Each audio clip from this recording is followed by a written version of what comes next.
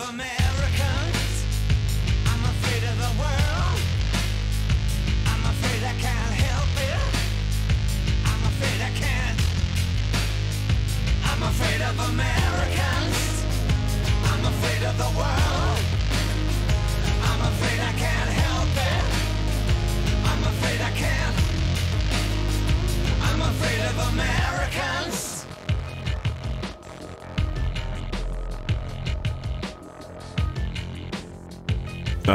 Again, thank you so much for doing this. I didn't know what to expect because it's just like, you know, I was, like I said with you before, I was going through my Marvel cards and I was like, oh, Julie Bell, she used to live in the area, I think. And like, I don't even know, like I was going through your bio and like, I didn't see anything about Lehigh Valley. So I don't know if you want to like touch a little bit on that, how your, what part did you have in the Lehigh Valley? And it was just kind of it was just by chance that Boris and I ended up here. When we got together, we just chose a place to live that was sort of close to New York City, because at the time, doing, you know, business with art required being in the city, you know, sometimes, and it would be definitely difficult to be real far away, but you know, it just looked like a good area to be. I had kids, 6 and 8 years old at the time, and so it was a good spot to settle. So we really love it here. I've loved it all along. It's definitely changed a lot over the years, you know, but I really think it's perfect. I love it. You've been all over, except for the sneezing and stuff from the allergies. Yeah. Yeah. And you're out more towards Harrisburg now? No, we're still we're in the area of Lehigh Valley. Oh, okay. Oh, okay, cool. Yeah, you've been all over the place. I don't know if you want to take us through your life a little bit. Like you started in Texas, right? That's where you were born and raised a little bit, and then you moved to Georgia, and did I see Ohio and Michigan in there somewhere? Yeah. First I was born in Texas, and then when I was about 12 years old, my parents got divorced, and I moved to Atlanta, Georgia area, not the city, but around. And during that time, we moved like 5 or 6 times. It was really an insane lifestyle that I had there because my mom was kind of weird. But anyway, then after that, I moved back to Texas for a while, and then moved up to Upper Michigan and lived on Lake Superior area in Marquette, Michigan, which was just a gorgeous. If you go there in the summer, it is paradise, especially the late summer. It's so beautiful there. Inspiration for some paintings, maybe? What's that? Was that an inspiration for some paintings, maybe? Oh, well, probably so. I don't really think about it directly, but when I was there, I mean, I'm a person who loves rocks, and they have some gorgeous rocks there at Lake Superior. Anybody who's been there, they're famous for their rocks that they have, because they're just all different colors. It's crazy, and you can look down in the water and just see all these colors of the rocks. But anyway, all those rocks that I have, I look at them all the time, and I'm positive that is part of my painting. When I think about not even just painting rocks, but just the way the colors work together and the patterns and everything. Now, did you find that like moving around a lot and not like really staying in one spot for too long kind of breeded a lot of creativity in your mind?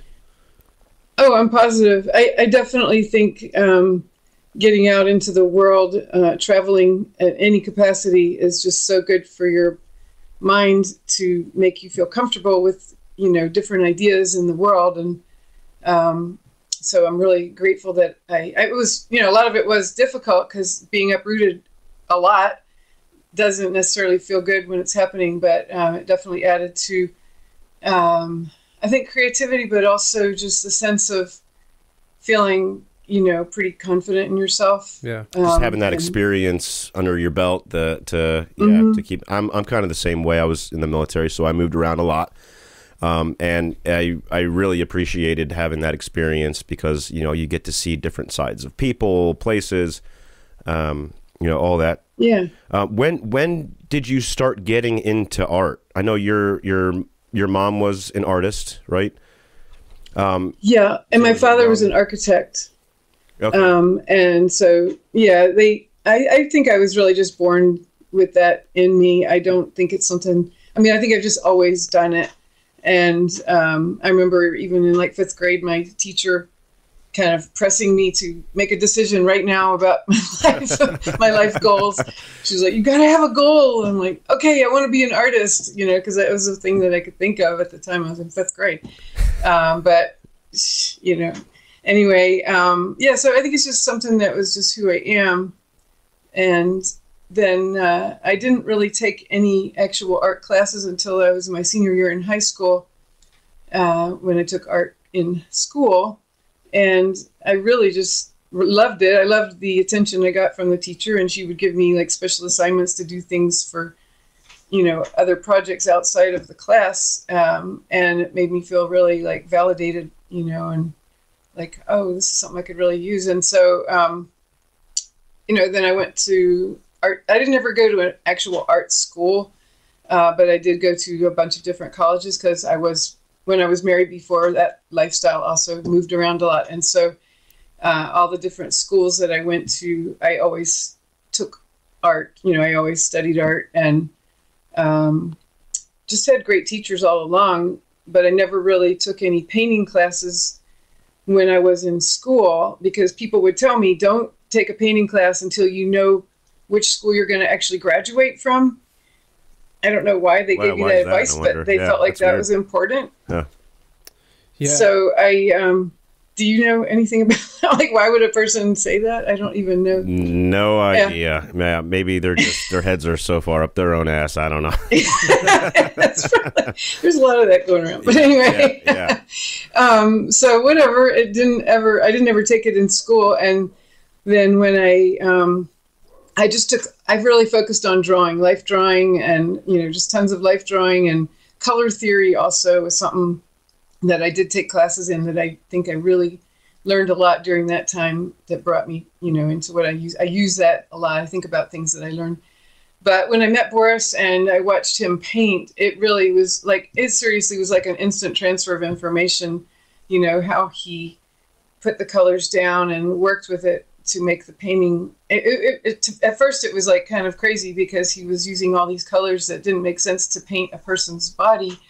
And I was like, whoa, that's this crazy green he's using and this real blue, what's he doing? And when it was like, after he just put it all together in like 20 minutes, all of a sudden it was like, whoa, it's in context and it looks amazing. And it's so much more alive than if he was thinking skin colors, Mm-hmm. So it really just brought, it was so cool to see that. And so he's the one who taught me my basic oil painting technique, that I learned from. And then I, over the years, have just incorporated a lot of my own stuff and just experimented and been inspired by other artists, so over the years that style has evolved quite a bit. Yeah. And would you consider your husband like one of your teachers, one of your best teachers, maybe? Oh yeah, that absolutely, that changed everything sure. about the way you paint and all that. Yes. That's really cool because you used to model for him, right? You started as a model for him, and right, you were a bodybuilder, and yes, yeah, that's so. Yeah, one of the things that kind of blows my mind, all the things that you accomplished, and still being a mother to 2 kids while doing all that, like bodybuilding, all your animal paintings, photography, doing the Marvel, and I didn't know you did DC Comics as well. I didn't know that. Not very much for DC. Okay. I wanted to do more for them, but it just, didn't happen that way at the time. I mean, I did a few things. They were trading cards, and I did a couple of, like, I don't know what it was, like toy packages for some kind of Batman toys. Probably not many people have ever seen those. You might not even know it was mine if you ever did. I didn't. You did a Game Boy cover too. I saw. I mean, I didn't know you did that. I don't know if that came from somewhere else, but okay. Yeah, I don't know if they take like your artwork and then they put it somewhere without you. No, you have to know about it. I guess, right? I mean, that definitely happens, but I don't think Game Boy would have done that. But I think is that I did all these things. I'm not a video game player, and so I don't really know a lot about the different, Gotcha. makers of the games, unfortunately. But I did try playing Mario Brothers with my kids, and I was so not good at it. So I just kept like diving over the mushroom and right into the abyss. Yeah. Boom, boom. It just kept happening. Album covers, Meatloaf. You did what, 3 or 4 of them? Bat Out of Hell 3, yeah. Yeah. Yeah. That. By the way, how did you feel? Did you ever get to meet Meatloaf at all, or? I didn't actually get to meet him face to face. We talked on the phone, quite a few times, and he once was given a show here, and he invited us to the show. We went to see it, but we didn't go and meet him or anything like that. Okay. You have multiple awards. The Chesley Awards. You won 3 of those, I believe, and nominated for 7.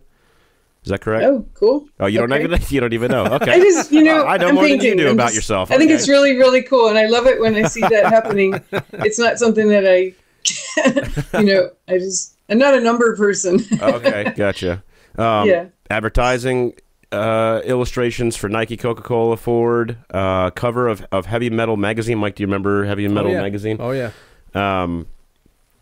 And just keeps going on and on and on. So how did you find the time to? Then you have to deal with children on top of that. That would be the hard thing, I would say. No, that was the funnest part. Oh, was it? Okay. That seriously was my number one priority, was being a mom all the way through. Yeah. Yeah, and I'm an artist, and yeah. It was just something that there's no way I would have ever put any other part of my life ahead of my kids. Mm-hmm. Just wouldn't have happened. Yeah. And fortunately, I was able to work at home so that I could be there. And, also they were really, really good kids. They are artists themselves, and they were born to be artists as well. I can see that in them. Just really wonderful people. And it made it just a great environment to be painting in. They enjoyed what I was doing, and they liked the characters and the games, and they play video games and all that stuff, so they really thought that was very cool. But it was fun to make them part of it as much as possible too, like take them to the Comic-Cons and, take them to visit the people at the Marvel office. That was really fun. Do they collect Julie Bell cards, so you were the one who told me that when you were in school that somebody was selling. Yeah, that was probably one of my sons. Okay. I think he was selling. He would bring them to me and say his friends at school wanted to have autographs. I got to tell you, it made me really nervous because I was just like, do I want to give this to someone I hardly know? And I was like, am I going to get that card back? I don't know. But yeah, and I came back and I was like, wow, you did it. Now, then I was like, is this real? Yeah. But yeah, that was probably real. I mean, I don't know why anybody else would be doing it other than I don't. Yeah, that's a good question. I don't know either. But he definitely was doing that with some of the kids at school. So you got a lot of that coming in probably back in the early 90s. You were just like, all right, here's another one. Okay. Yeah. Yeah. Going back to school a little bit, like when I was little. I loved X-Men comics, the TV show, all that. So I was drawing a lot. And, my parents made sure that I was signed up for art class every year. My sister is a amazing painter. She went to Savannah College of Art and Design. She's she's very, very good. Great school. My brother is good as well, but he went a different way. But I never felt like when I was in art class, I always felt the least creative when I was in class. Like I felt it was too not structured but too repetitive. Like it's hard being creative in the same spot for me.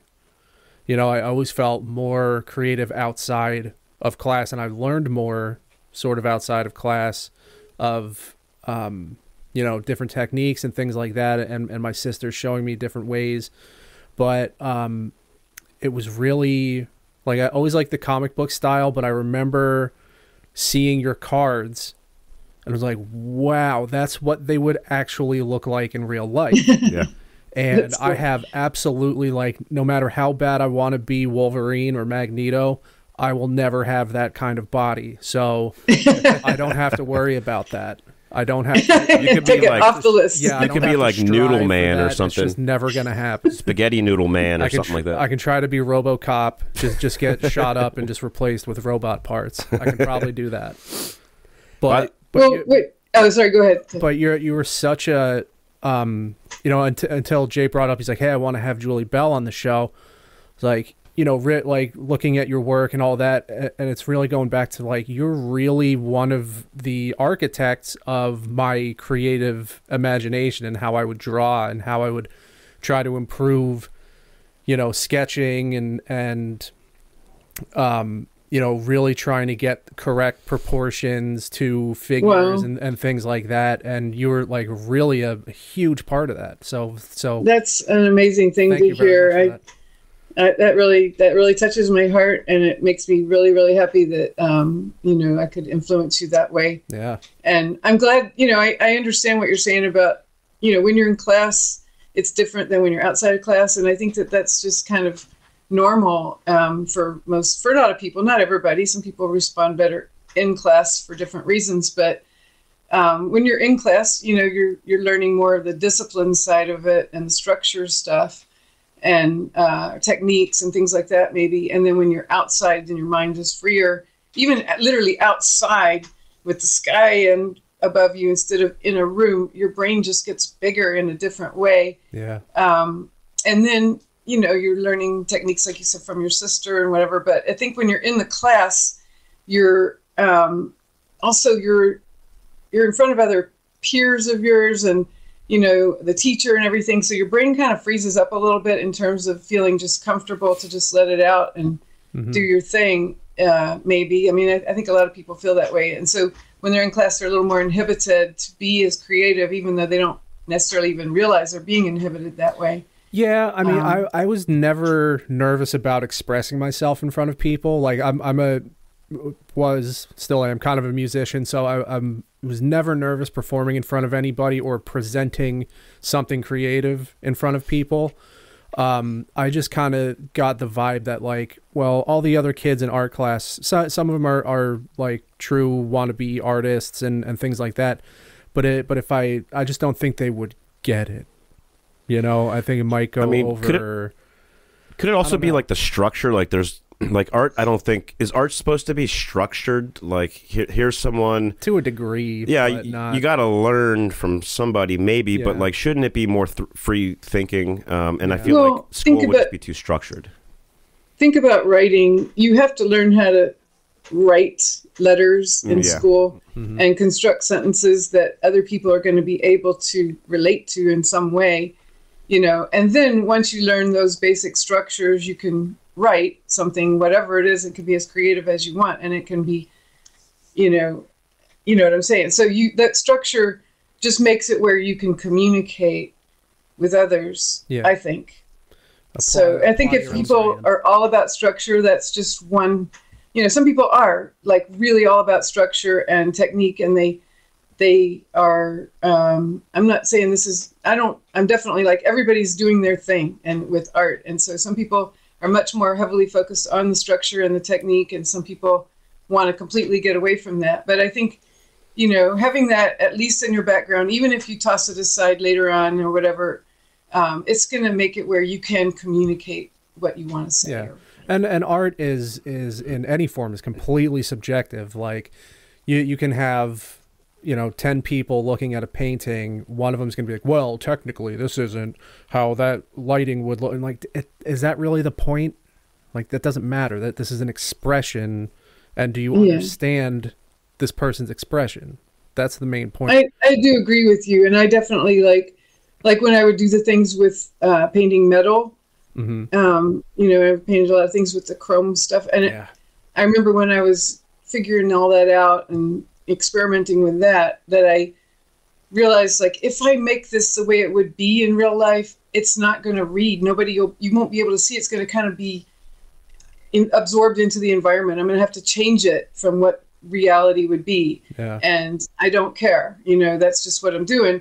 But at the same time, if it was something that was if it was distracting because it was done in a way that was wrong by you know, what would be reality. That's a distraction, and it yoinks you out of the picture. You know, you want to be able to be in the picture completely. For my artwork, this is the way I feel. I don't want people to remember that they're looking at, you know, something that a person did. I want them to be in it. Yeah. It's just like if you're watching a movie and the actors suddenly stop, they start acting in a different way that makes you aware that they're acting. It feels like, ugh, you know, and I think that's what happens sometimes if you have technical errors that, you know, are distracting. It's one thing if you have a technical error that works with your picture and it's just, you know, it's not reality or whatever, it is your expression, or maybe the whole thing just comes apart and it's all in, you know, really big brush strokes and all that, but somehow it's still in its own context of that piece of art. It still holds together and it makes you feel like it's all that reality and you're in that world. Yeah. Just like a movie. Yeah. It's like that MC Escher picture where he's holding the chrome orb in his hand. It's like, how does that translate from his brain? How does he get it so flawless? And it's like, yeah, it's insane. So he really understood not only surface textures and, you know, and all that, but he understood how to, you know, put that into his pencil and make it so that you'd read it too. So you'd be able to just connect directly to his mind and not be stopped in the middle by something that was a little bit not done as, you know, I mean, that's his style to make it so perfect. Stippling through just tiny little micro dots. I did a couple stippling pictures and things. And actually one of the only things I produced in an art class that I really, really loved, I think it was in 11th grade. It was this giant Birdman with these really detailed wings and feathers. In the background is this city being destroyed.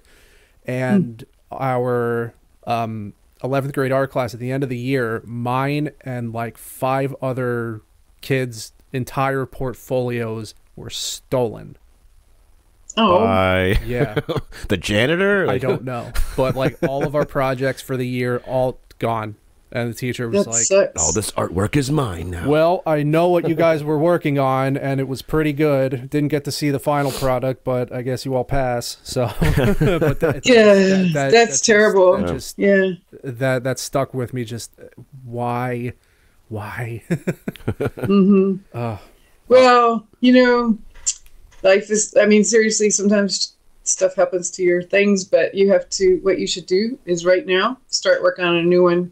A new version of that, recreate it, and I bet you'll be interested to see how you do it different this time. At your request, I absolutely will do that. Yeah, I want to see this one. It's like I gotta go to Dick Blick now. Yeah. Concerning going back to your kind of style of painting, to me it almost looks like some of it looks like biblical in a way. Like you have, you know, this flying horse and this like either like a sexy warrior or just a almost like perfect human being, like on it or near it or something like that. I assume this comes from like your bodybuilding days, that just that fit sexiness. When you collaborate with, you do a lot of collaborations with Boris, right? When you do that, when you do that, how much of that is you and how much of that is him? Like, who really comes up with the ideas? Is it both of you, and who has like the final say? Because there might be some, I would imagine, some back and forth. No, we should do this. No, we should do this. Yeah, we don't. I mean, honestly, all the times we've ever collaborated, I can't really think of any time that we had a big struggle over what to do. I think we both pretty much have the same, you know, goal in mind of finishing the jobs, or if it's a commission, it depends on what kind of commission it is, you know, what kind of client, if it's a more corporate thing or a private commission for some person. As far as how much each one does, it really is dependent on, you know, what's happening at any given moment, because we can both do all the parts, and it's not like we have some specific formula for how we work together. You know, it's not like he does step A and I do step B, and then, you know, that kind of thing. It's not like that. It's just that we're both working on multiple pieces of art. I work on many more pieces of art at a time than he does. He likes to focus on a small handful, or maybe even just one sometimes. But I like to have a lot of paintings going at the same time, because I feel like I can just get more done that way. And I kind of enjoy jumping from one to another. You know, as one's drawing, I can work on a different one. So, but when when we're working together, it's like if he really wants to focus on this one area, it's just whoever wants to do whatever, and whatever time each person has. It's so driven by that. You know, everybody asks this question because they're all curious, and it makes sense that you'd want to know, but there's just not really any specific answer on, you know. It's kind of a controlled chaos. Yeah. I like that. I like that. Yeah, exactly. Yeah, but we're comfortable with that, and it works, you know, very well. And, you know, we both can, like, if I feel like, oh, I really like the way this is, and he says, you know, I just have one more thing to say about it, then go for it, you know. But I don't remember any time that there's ever been a real struggle over that. Now, you said you did like with corporate things and commissions. Have you ever had you know, a piece of work that you've done where there was a time constraint, and because of that, you maybe weren't completely happy with the end result? I feel like we really don't turn in work that's not to our own satisfaction. I mean, there are definitely pieces I like better than others. Mm-hmm. You know, for sure. There's some that now I look back on them and I'm like, oh, I really would love to do that over again, and would not have done it like that at all. But yeah, I mean, especially with the advertising work that's for an ad agency, they really do seem to kind of always be up against, you know, a very short deadline. But that's one way that it works really well that we work together. So anyway, we just tell the people how much time we need, and if they can't deal with it, then, you know, if they have to have it before that, then we just have to say no. We aren't going to promise, you know, I can have this for you in 2 weeks if it's just not a possible thing. Yeah, right. Like what kind of? We don't want to turn in. Yeah, go ahead, sir. I would imagine, like, for the Aqua Teen Hunger Force movie poster, there would have been a deadline for that, right? Like, how hard was getting? You know, that was a while ago. I don't really remember, but things like that. I mean, most of the time it works out that they adjust their deadlines to what we need. Yeah. Okay. You know, we do put them. If it's something that's a big job like that, we will put it as a priority. You know, especially the ones with the deadline, because a lot of the private commissions don't have a publishing deadline. Obviously, it's for someone to hang on their living room wall or whatever. So, but the ones that have the really hard deadlines, we can put those up in front and just get it done. But, you know, I mean, we hardly ever have to say we need more time. We usually just say, I mean, we hardly ever have to say agree on a time and then later come down and say we need more time than we thought we would. It's usually, we pretty much know how much time we're going to need for whatever comes up, unless some weird life thing comes up that makes where you can't. Yeah, you guys have been doing it long enough. You know how long it takes to do this or that or that. Exactly. Right. The face you painted on Master Shake, the big milkshake guy, is one of the most unsettling, like just scary looking faces. And I was really, the past couple days, really studying faces on a lot of your work.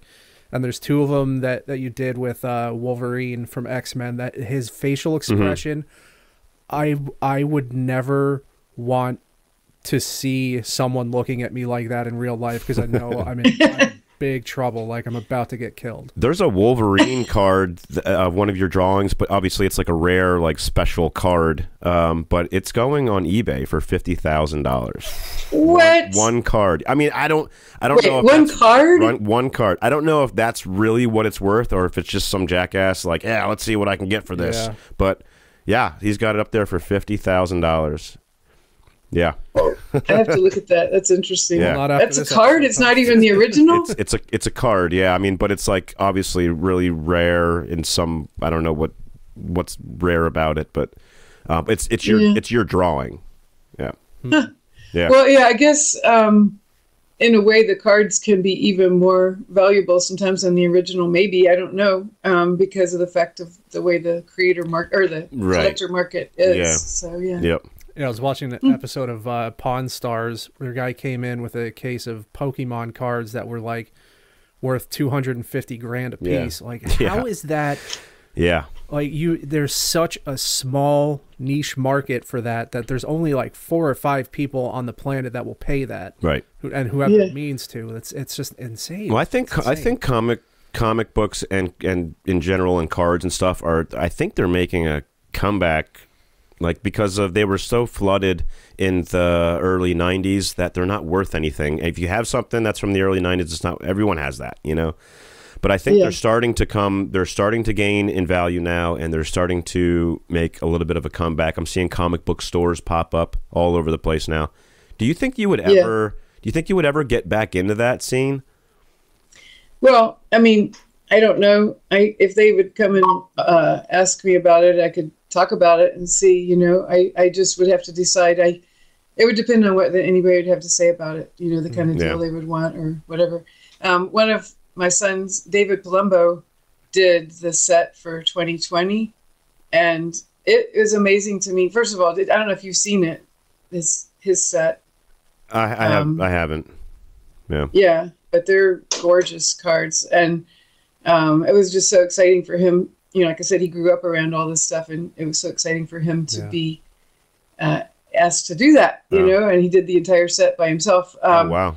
But it's also interesting to see, like, how, I didn't even realize this. He was telling me how they're being sold, and it's not anything like they were being sold back when, in the 90s, when I was doing that. And, you know, back then, kids like yourselves could have bought the cards, and I think now they're selling them in a whole different way that makes it's like some expensive for kids. It's like some guy on eBay, like, okay, who's paying for this? And like, you pay for the pack, and then he opens them up, and he's like, if you get a good one, you get that, or I don't know. It's weird. Yeah, they're doing it in a weird way. Yeah. But so he does. Yeah. What is he? Is it like what's the brand? Is it Flair or I don't even know what the brands are these days.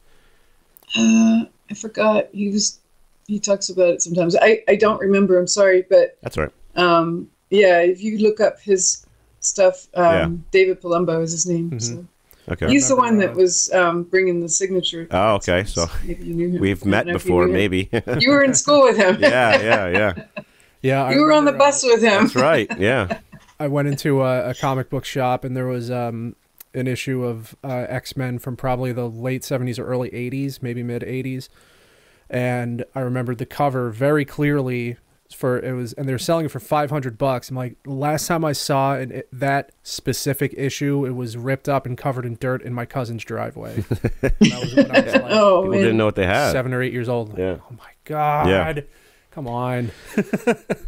So, talking about style, what style do you prefer? Like fantasy, portrait, abstract? You do all those. So, is there like one I kind of just don't. I really like I mentioned before, not being a numbers person. I'm also like to pick favorites is really difficult for me because I just love so many different. I mean, visual stuff. Just I live. It's like even when it comes to people and animals. Is there like, do you prefer animals or you don't prefer any of it? It's just whatever. I don't prefer. I really don't. I mean, I just see some subject that I want to paint, and or I just think of it in my mind or whatever. Something comes up that I decide I want to paint that, and I mean, if I don't feel that real love for what it is, if I'm painting from life, that's a whole different deal, because if you have a model that just comes in, you might not realize how into the way everything looks at the beginning. You might be like, oh, this is just kind of regular, whatever. And then you start doing it and you're like, oh my God, I just love the way the light's hitting here. And I love this, the way this person's face is shaped or whatever. And you just start to, if you don't feel that way for what you're painting, it's not going to have the same charge to it, I believe. But yeah, and I get away from painting animals sometimes. Like I haven't really done any things that are just specifically animals for a while, and I just started working on a new one yesterday of a horse, and just once again it's like reignited this love for this. Yeah, you subject. do a lot of horses. Did you live on a farm at any point in time, or because I see like that kind of aspect to some of your paintings? Yeah, well, I mean I grew up in Texas. There were horses around, and I always loved the way they look, and I love horses and dogs are my thing, mostly. And I mean, I love all animals, honestly. Yeah. I just anything. I have but 3 dogs. What's that? How many dogs do you have? 2. Okay, 2 dogs. I have 3 dogs. Yeah. And What kind of dogs do you have? I've got a Great Dane, and then I have so he's like 150 pounds, and then I have like a medium-sized dog. She is a rescue. I'm not really sure what she is, but her tail comes up like a border collie, so something like that. And then I had just got like a little French bulldog pug mix, so I have like this big, giant, medium, and then small. That's so great. What kind of dogs do you have? Ours are. What's that? What kind of dogs do you have? They're 2 rescue dogs. They're both from different situations, but they're both the same mix of border collie and Eskimo, and they're so cute. Yeah. Oh, wow. So they're like 30 pounds. Yeah. I have 4 cats, and I assume He's a they're cat all lady. Chinese. Mike is definitely. We have a cat lady. grandcat. We have many grandcats Yeah. because David, our son David, has 4 cats, and then our other son Tony has 1 cat. I've always wanted to get like an actual like commission portrait done of all my boys and me and my wife together in like some Smoking a grandiose pipe. in front of a giant fireplace with me sitting on a giant velvet chair and her standing next to me in like a beautiful gown with the boys just sitting around.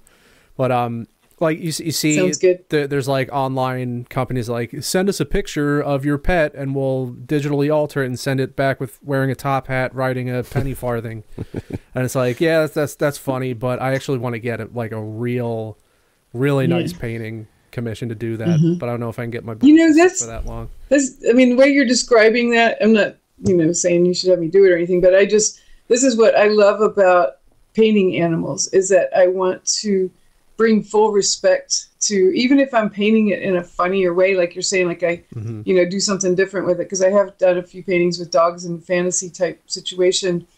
But I want it to be full respect, as if some, great painter put his attention to it or her attention to it and make it, just the full respect of a portrait.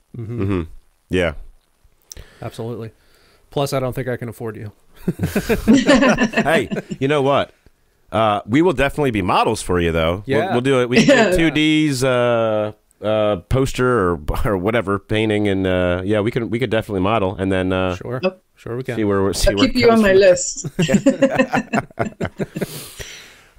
There seems to be 2 different sides to your paintings, like a light side, and then, like I said before, like almost biblical, and then like there's this dark side sometimes that I see. Is that like just like a day-to-day thing, or is that like planned out, or like where I think it's just, I basically use my art as my own art therapy. Yeah. And I do I've had a lot of experiences in my life that got me in touch with a darker side of life, and I kind of, you learn through those things and everything, you process them in different ways. And I think it's neat that you're seeing that coming out sometimes. Yeah.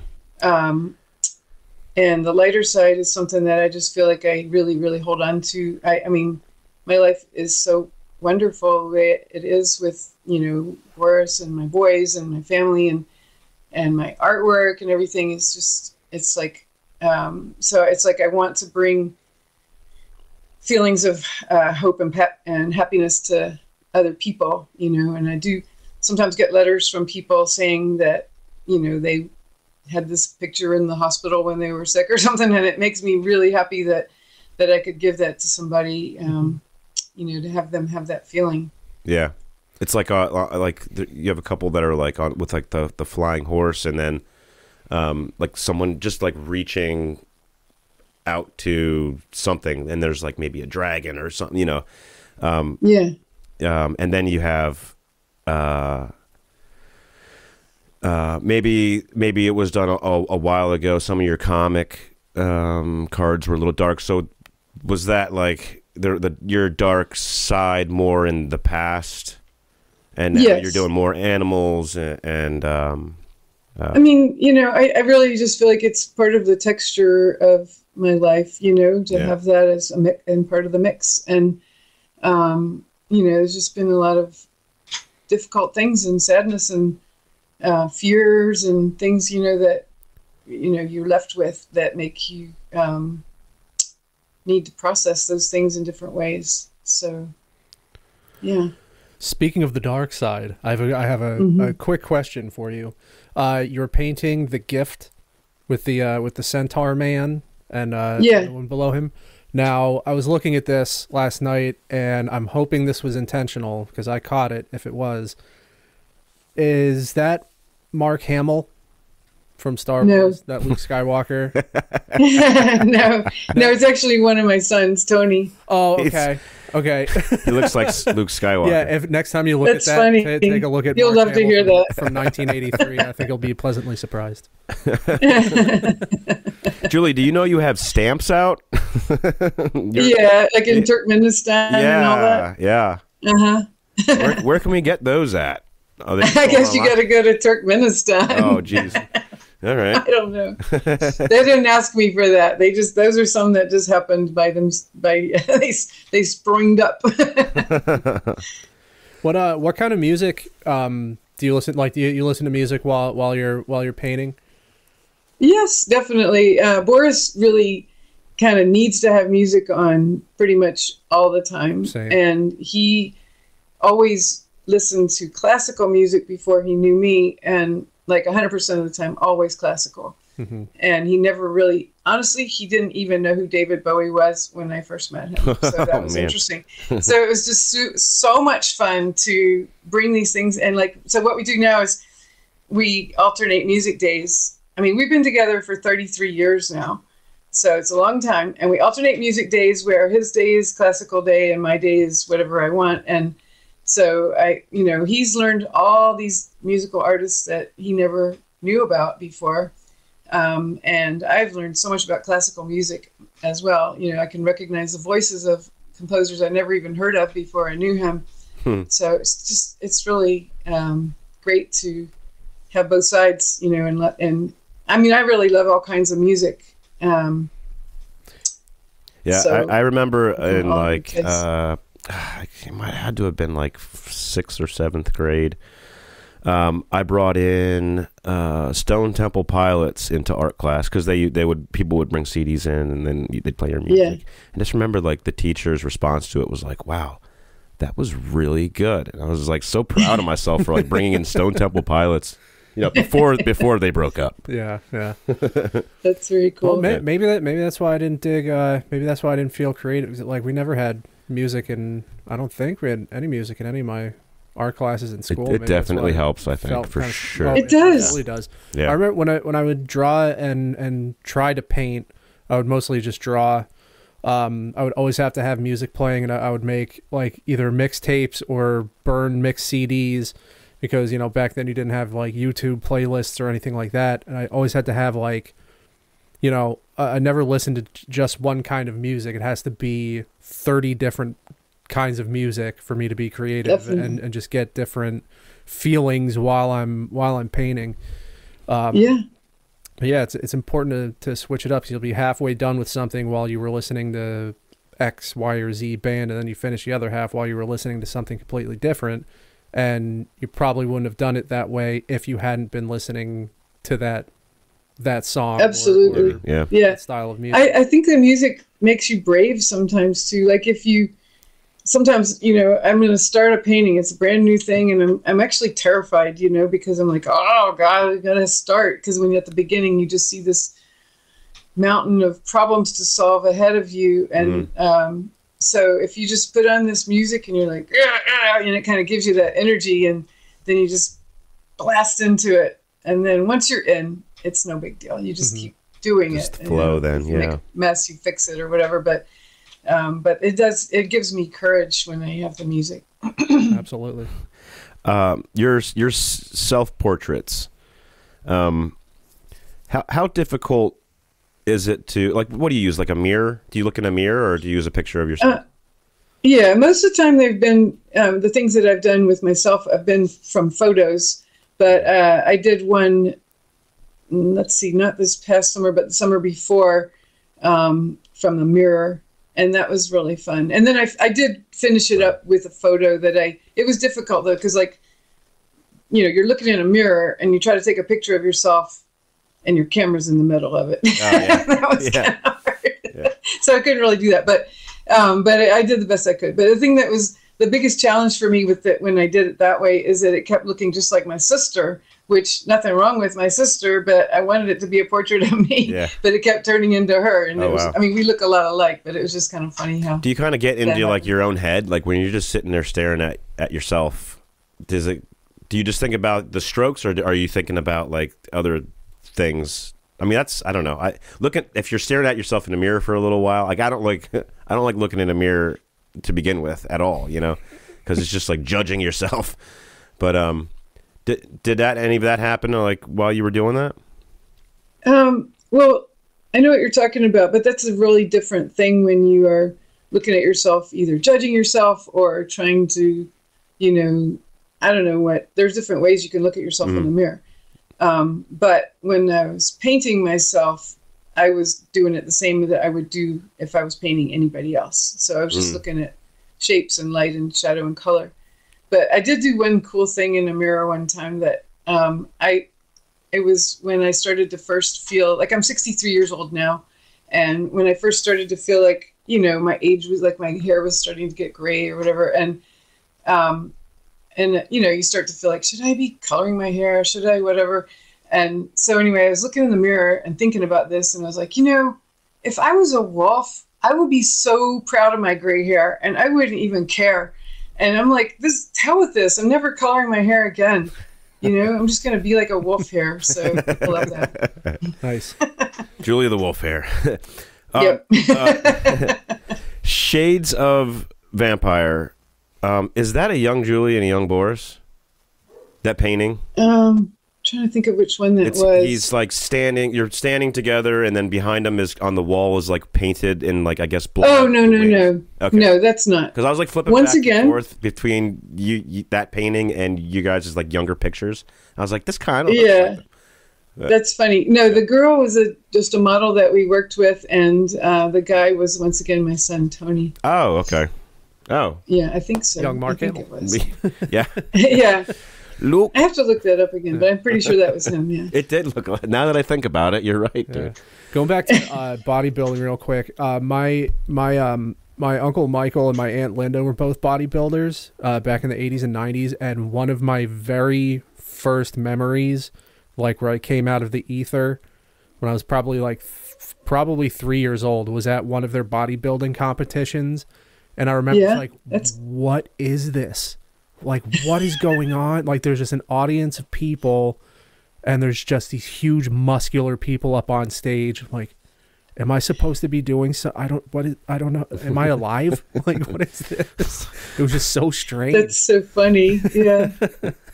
I can't imagine for a little kid like that. My kids did go to my very first bodybuilding contest when they were pretty little. I don't know how old they were, but I remember hearing them in the audience. Yeah, I'm like, does everybody do this? Like, am I supposed to do this later? Yeah, right. Yeah, I would have pictured like someone that went from bodybuilding to, if you want to get into like art, to be like a sculptor or something like that. I mean, did you do any sculpting, or you did some artwork for like a New York company that sculpted it or something like that? Yeah, I have done sculpting just for fun, and I really did enjoy it, and I felt like it would be something that I could develop, but I didn't.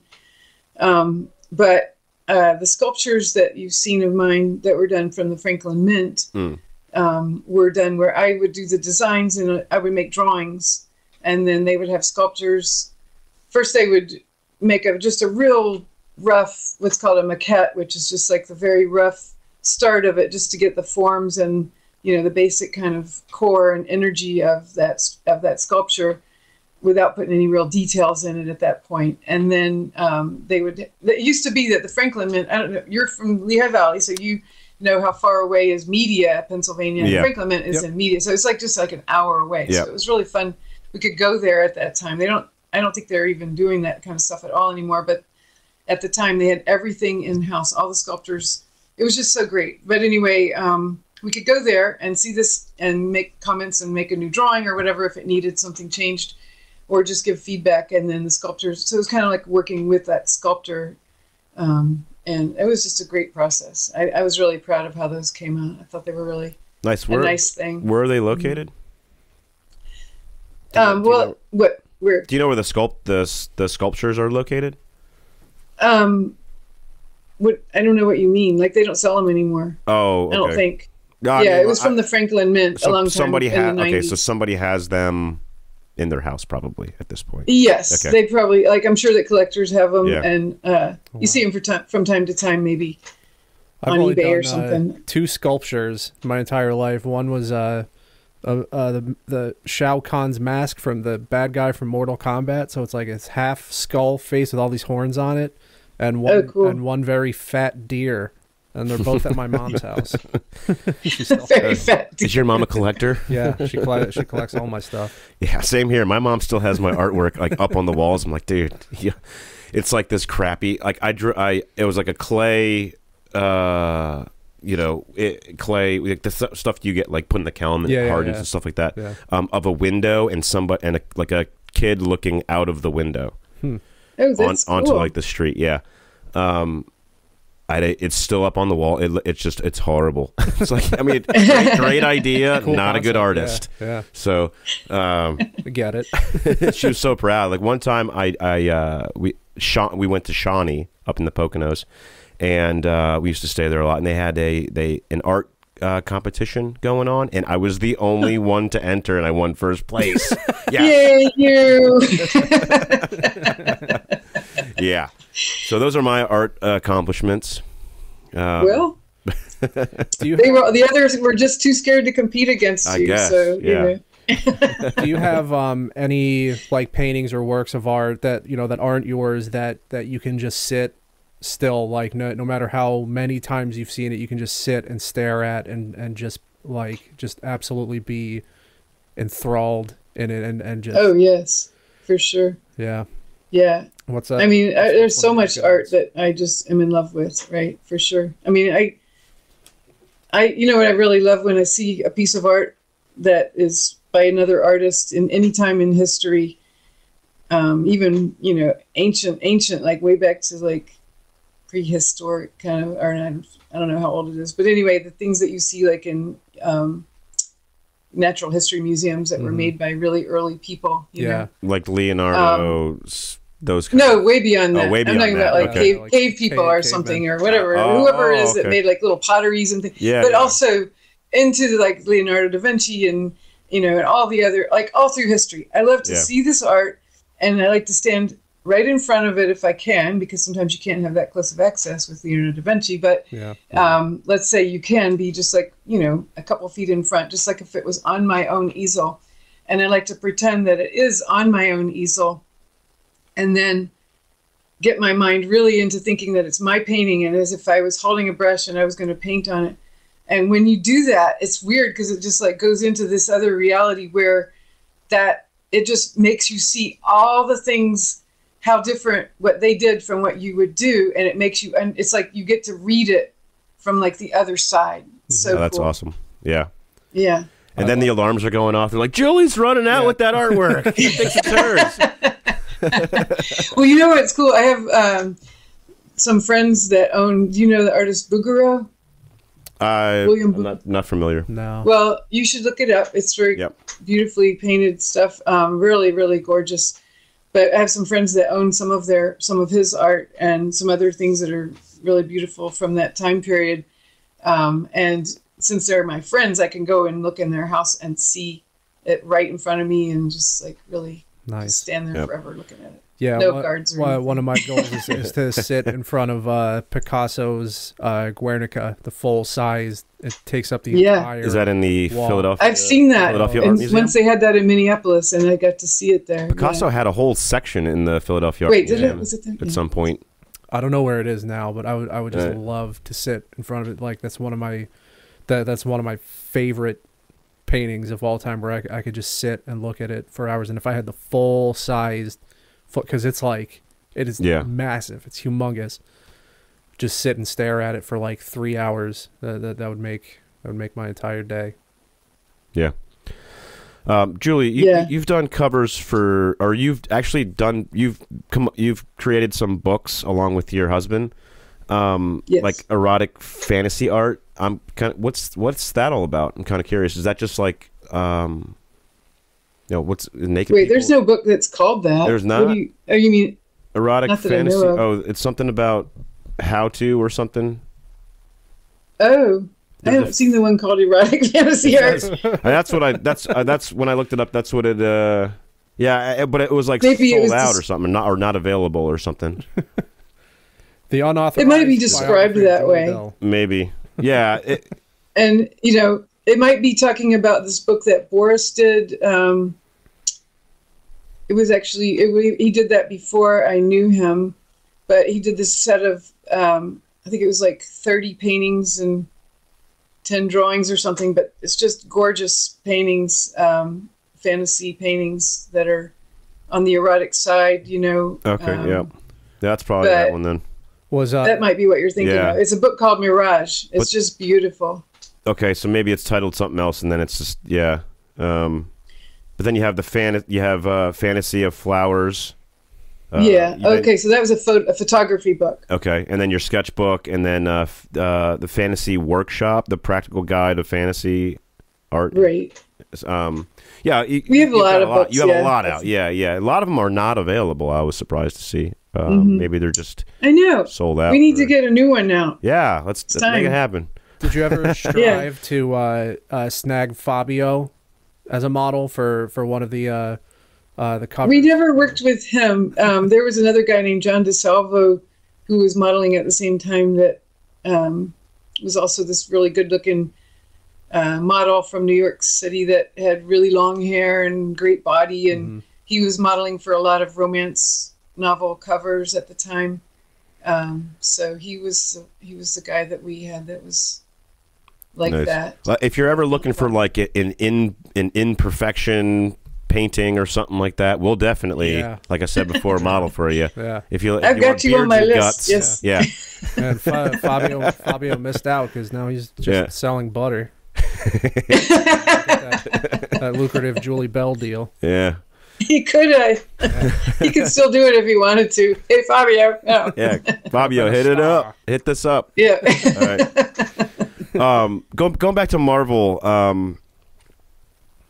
What was it like being like? Well, first of all, you were the first woman ever to paint Conan, right? That's what I understand. Yeah. Yes. That's what I was told. What was it like? By Marvel.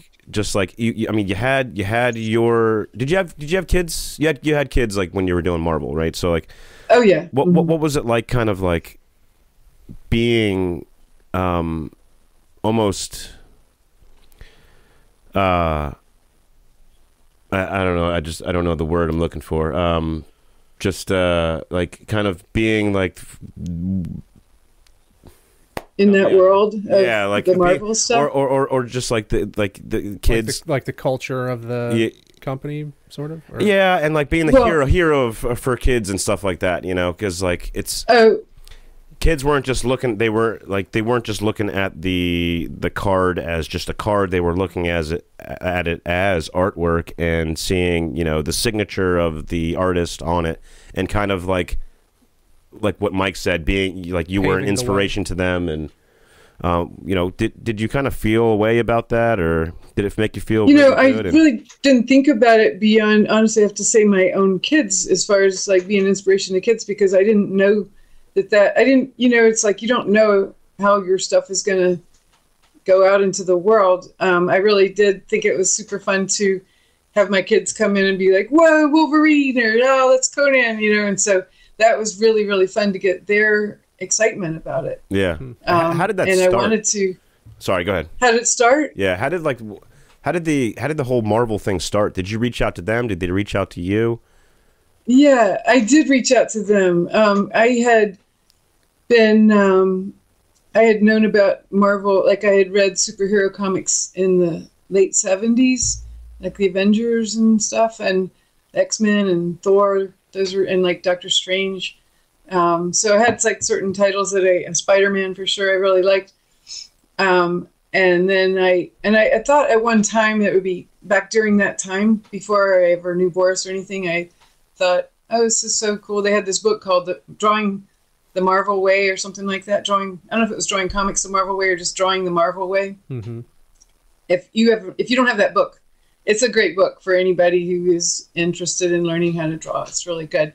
But anyway, so, during that time I would draw things from that book. I enjoyed that book a lot, and I thought it was really just neat to get involved with the Marvel things. And in fact, I just was really a big fan of Marvel at that time. And I remember I worked in Marquette, Michigan. I worked at a newspaper there, and I worked in their advertising department. And I would do drawings for them sometimes. But anyway, I had access to the phone. And at the time, you had to pay for long distance calls. And I just, I don't know, it's kind of rascally of me, I guess, but it wasn't really a good thing to do, I guess. But I used to sometimes I would call up Marvel in New York City because it was just exciting to do this and call up and ask them questions about the characters, like, I would be like, hey, why is the Beast all of a sudden blue and furry when he didn't used to be? How did that happen? Nobody, they didn't ever explain that. And so lady, I'm the receptionist here. Like, what do you? Yeah, they were like, well, it was just a further mutation. I don't know. But anyway, I just always liked the idea of Marvel. And then, when I had started doing my other artwork and doing things for video game covers and so I had some things that I could show as samples to get new clients. And so I was going to publishers in New York that were book publishers to try to get work doing covers and also video game covers. So I thought, hey, what the heck, why not go to Marvel and show them what I'm doing and see, if they want me to do something for them, because they don't really have many painted artworks at this point. At that point, they really, I'd only seen one other time.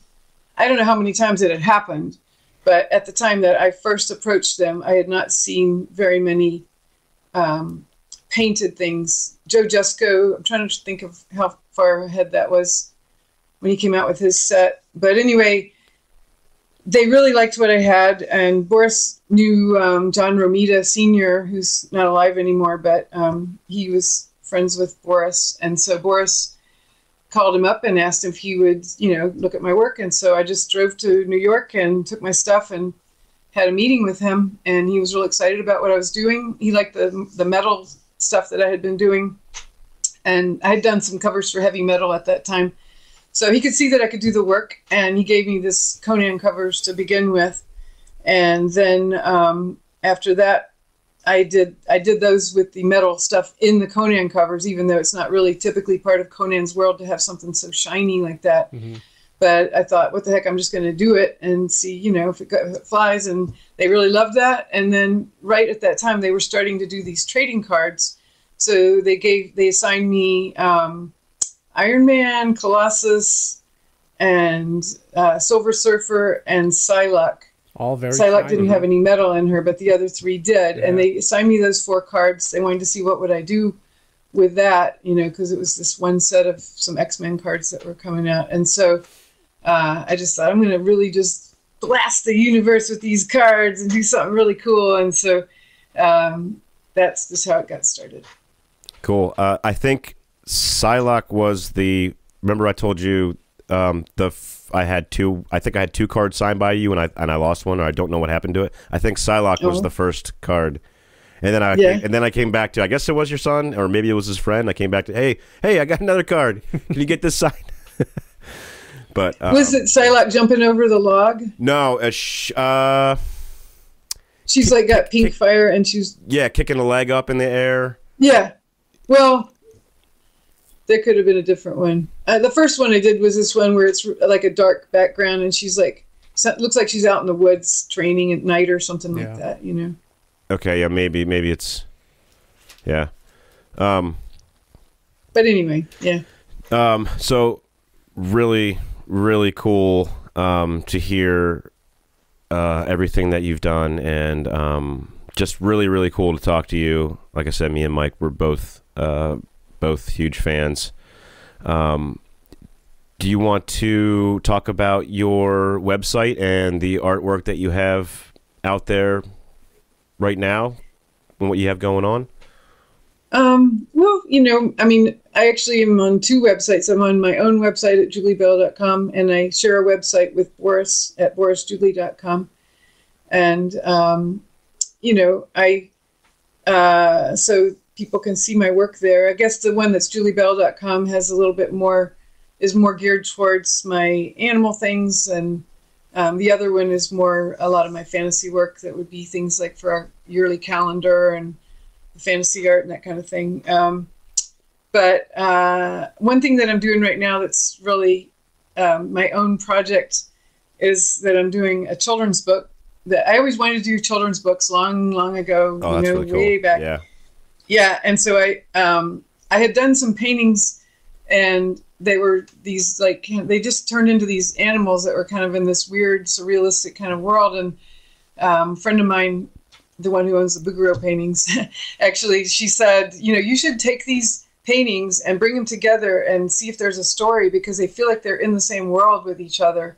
And so I was thinking about that for a long time, and then all of a sudden this publisher approached me and said they wanted to get new artists for children's books that would be these kind of books that were published like in the 60s and 70s, that were kind of weird, more surrealistic kind of children's books that they had back then, and publish it in a more traditional way and everything. And so that was like amazing, because I was just in the process of deciding about this book. And so when these people approached me, I was like, I think I can make a story with this. So I brought it together, and I did have a story, and I just really, really love my story. And so I wrote this story, and I've had editors, help me with it and everything. And then I had to complete some more artwork for it, and I'm still finishing that one up. But that should be within the next year, probably. I'll be coming out with this children's book, hopefully. Excellent. I'm going to be getting one. Awesome. Yeah. I'll be picking one up because, my son, we're trying to get him back into books for bedtime and stuff like that. Now, he's how old is he? He's 3. He'll be 4 in about next week. He'll be 4. Yeah. Well, I think he'll like my story. Yeah. I can't wait for that. And the whole purpose of me writing it is actually I want it to be read to a child. I think that to me it's about the person reading it to the child. Yeah. Because of the way it's said, and I just feel like that would be so great. Is what it was like. I wrote it as if I could write it for my own kids. Yeah. Sure. Absolutely. Yeah. Michael. Yeah. That's all I got. Julie, thank you. Well, thank you so much. Thank you, guys. Seriously, thank you so much for inviting me. It was really fun, and you are an inspiration and a sensation. Yes. And two D's and an F podcast. I guarantee. Promise I will work to recreate my junior year Birdman destroying a city. You've made Michael an artist again. Once I'm done with it, I want to see it. Over to you. You got to send me a picture. Yeah, for sure. We'll do, for sure. Good. Thank you so much. Julie, thank you so much for coming on. Thanks for having me here.